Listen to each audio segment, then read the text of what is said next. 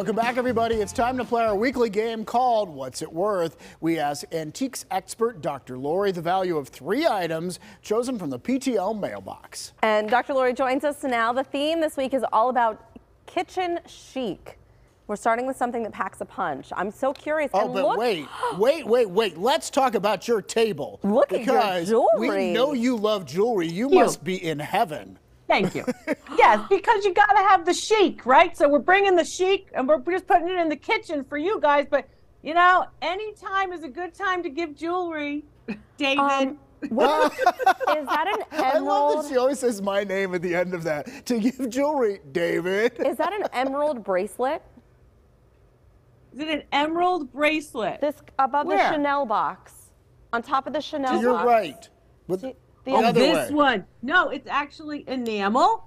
But you know, I could put your name on it so you could have it. I'll send it to you. It's beautiful. Yeah, very chic. Well, then I gotta send it to you. All right, well, let's start first with our item, a punch bowl sent in by Carol. Carol sent this punch bowl. It's American made from the 1970s. It's a nice piece. It's in very good condition. It has a scalloped edge, right? That repeated pattern on the top. It's etched and frosted. It's in good condition. I don't see any cups. Now, you said it's from the 70s. Yeah. But does it have, it doesn't really have a 70s style. It has a style that sort of harkens back to an earlier time, right? I agree with that, David. Very good. Very good eye. I would say that this has a 1950s style. But it was made in the 1970s. A lot of people like punch bowls because they'll use them just as centerpiece bowls without the cups. But in terms of value, you usually want to have the set of cups, and with punch bowls, you usually have 12 cups. Why did punch bowls go out of style? Did people stop throwing parties? Yeah, why are punch bowls out of style? Too many flies went into the punch?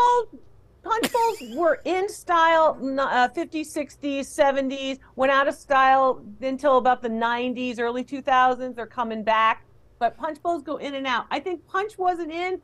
I don't know. I mean, I would say sangria was a little bit more popular, and that's usually pitchers. Right. That's true. Yeah. Well, it's nice to hear punch bowls are coming back. All right, I wrote down my number, David. Number, David. Okay. I'm very, okay, I don't know. I said $35. I went higher than that. I said 72.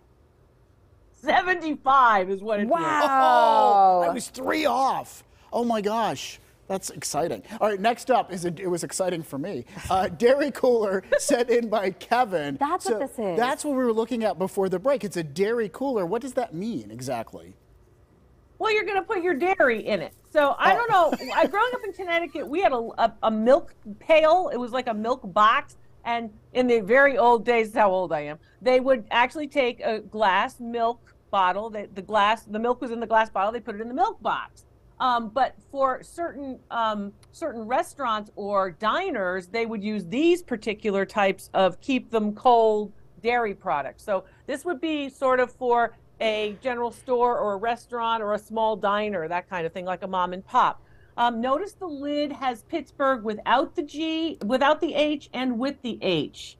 So this shows you that they're using an old logo without the H in Pittsburgh, and then they're actually indicating the newer design. So this piece dates to the middle part of the 1900s, about 1950s, 1960s. But a typical piece of Pittsburgh history. It's not in bad condition either for having been outside or possibly in a basement area for quite some time. I just don't know. I think people will be drawn to it because of the one Pittsburgh without the H. And I think people will think that's very historical. I said $70. I said $130. $75 is what it's worth. Oh. Tied up as we get to our last one, a jar sent in by Michelle. It looks like a jar, but it's actually a pickle caster, also known as a pickle vessel. Hand-painted Mary Gregory glass. If you look at the glass, those hand paintings of the white enamel on the red glass indicates, of course, the tradition of Mary Gregory, who was a New England artisan, a glass artisan. So people look for Mary Gregory glass. It's silver plated with the original tongs. You put the pickles inside the glass, and use the tongs to get the pickles out. From the early years of the 1900s, a lot of people collect pickle casters. Do you like pickles? I like pickles. I I love like pickles. Yeah. And that's gorgeous. It really is. All right, you guess. 175. I said 75 because I've been paying attention to the prices today.